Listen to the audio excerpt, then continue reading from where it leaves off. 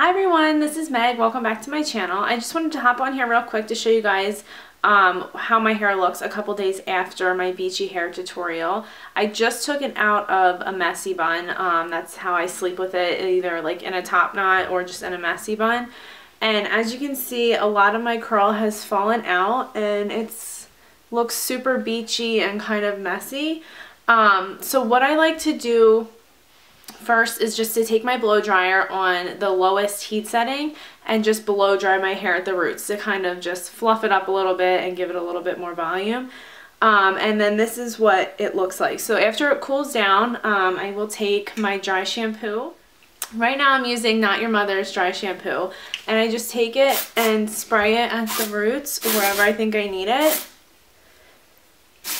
Like wherever it's looking kind of lifeless at the roots. So now I'll let that sit for a minute so it kind of absorbs any extra oils.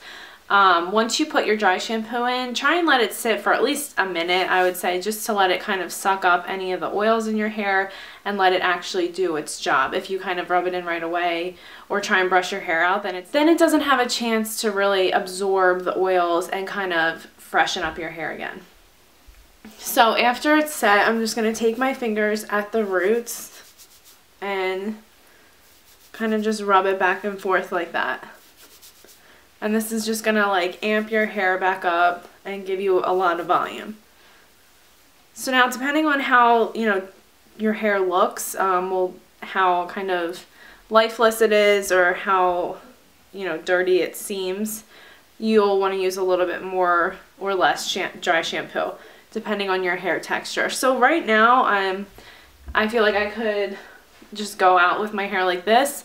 We are actually headed to go do like an outdoor workout, so we're going to the park and we're gonna be outside. So I'm just gonna put my hair in a messy bun or wear a hat, but I wanted to show you guys, I would definitely like go out to lunch with my hair like this or run errands.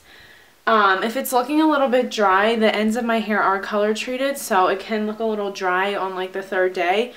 I use just a little bit of this Garnier Sleek and Shine Anti-Frizz Serum and just take a tiny little bit of that on the palm of my hand and then just work this into the ends and kind of scrunch it up. It smells really good and it'll just kind of help make your hair not seem so dry.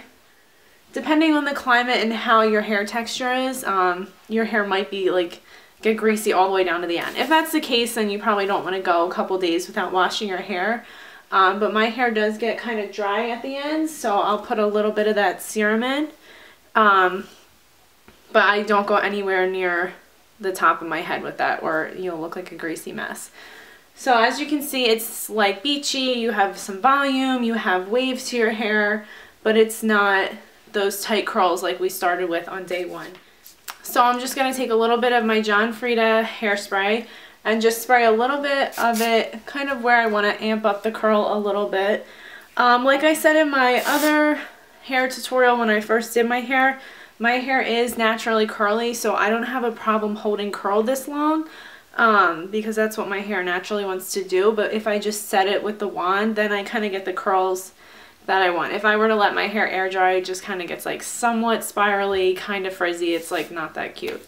And then the only other thing that you could do is just take your teasing brush and just tease it up, in the spots where your hair might have fallen. Or, you don't have to do this either if you don't like larger hair. Okay, so I wanted to give you guys a couple different options of what you can do with your hair on the third day. Really simple. You just take a headband. I have this little lace one right here. And you could put on a really cute headband. Now, especially for summer, I love wearing headbands to the beach, to the pool. Just really kind of like boho-y and cute. Or you could have tuck your hair back like this and kind of put your hair up and make it really like kind of 60s-ish with like the bump, and you have a cute headband. You could do this with like a sundress, shorts. It's super easy and fun. So that's one thing you could do, is with kind of a circle headband like that. So the next thing you could do is just take a ponytail and put your hair in a ponytail that's kind of high. and just puff it up. Pull some pieces out at the front and just kind of play with it. Could take your comb and kind of tease it at the top. So you have this kind of really fun big ponytail, and then you could do any kind of headband. This one's super cute. I got it from J. Crew a while ago. You could do this or kind of just the band like I showed you before. Or if your hair is looking really bad and you're in a rush or you're going to be working out or something like that, you could always do my favorite, which is a baseball hat. It's almost St. Patrick's Day, so this one's appropriate.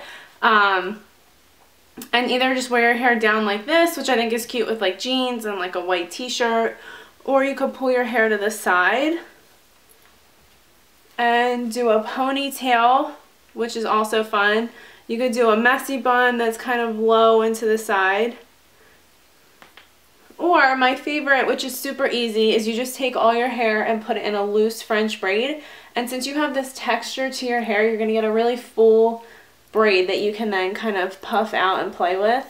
So you leave just like a bigger tail, and then you can piece it out and just play with it.